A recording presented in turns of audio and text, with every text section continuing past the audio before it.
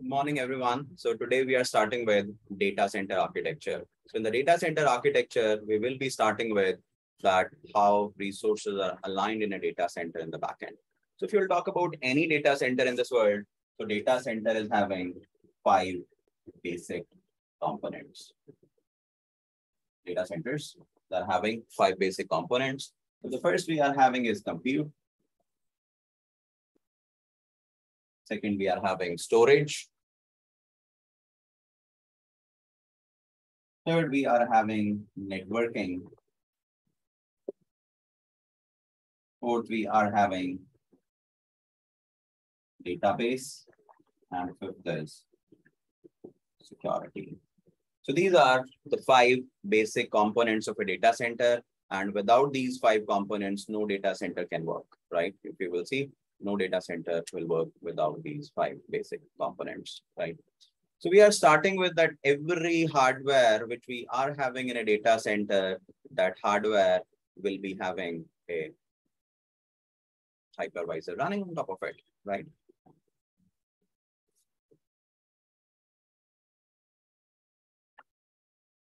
So every hardware in a data center will be running a hypervisor on top of it. And with the help of the hypervisor, we are running multiple virtual machines on top of it, right? So these virtual machines will be using which particular storage. So you can see that with this particular hardware, there is a storage which is attached, and that storage is known as DAS. DAS is known as directly attached storage. Storage which is directly attached with the hardware is known as DAS, right? Now, we will not be using DAS in a data center because DAS is not a scalable storage. So DAS is not a scalable storage. In place of DAS, we will be using SAN. Now, SAN is known as storage area network. So there is a complete area which is reserved for this particular storage only. So in SAN storage, we can have different type of storage devices. We can have SSDs, solid state drive. We can have HDD, hard disk drive. We can also have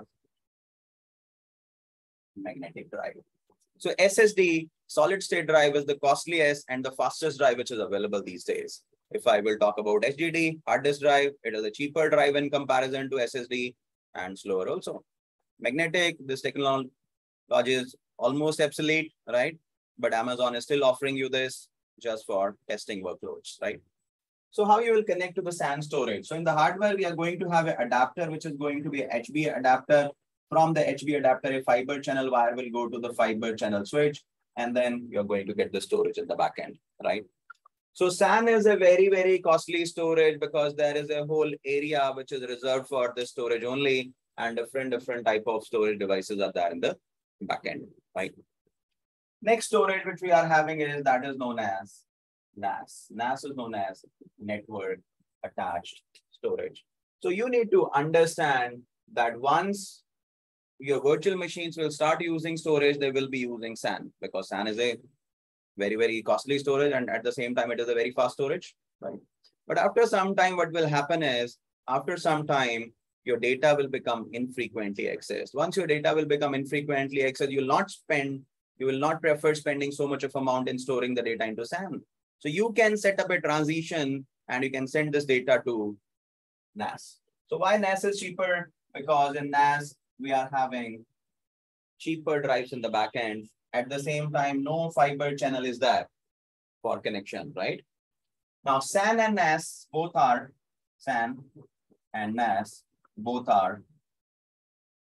block storages.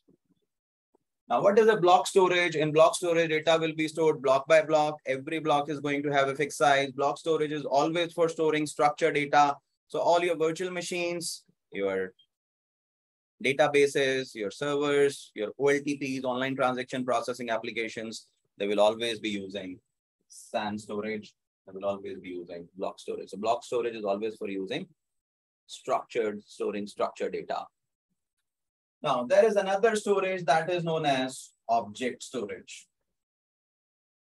Now, what object storage is a global storage. Object storage is not attached to a data center, right?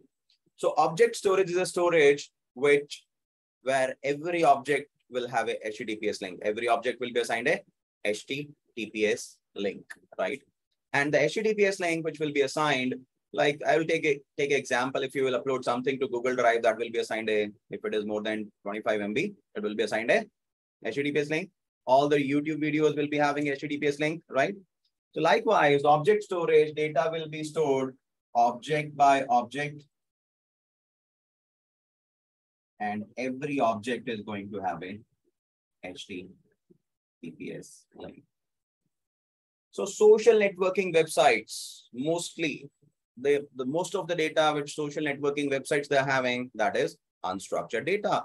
Unstructured data means the data size could be 1 KB, data size could be 5 TB, right? Data could be there in different formats. First data is, let's suppose, your email. Second is, let's suppose, your Excel file. Third is your MP4, MP3, right? So different type of data we are having, that is known as unstructured data, right? So object storage is always for storing unstructured data, right? Data size could be 1 KB. Data size could be 5 TB. So next question comes is that our virtual machines will be using which storage? They will be using SSD or HDD or magnetic. So that totally depends upon storage properties. So in the next lecture, we'll talk about storage properties, that using which storage properties, what Amazon is offering you. Amazon is offering you different type of volumes. They're offering you 7 type of volumes, right? Based on the application requirement, that means what all IOPS are required in an application, what throughput is required in an application, you can select different type of volume types. In the next lecture, we will be talking about volume types, right?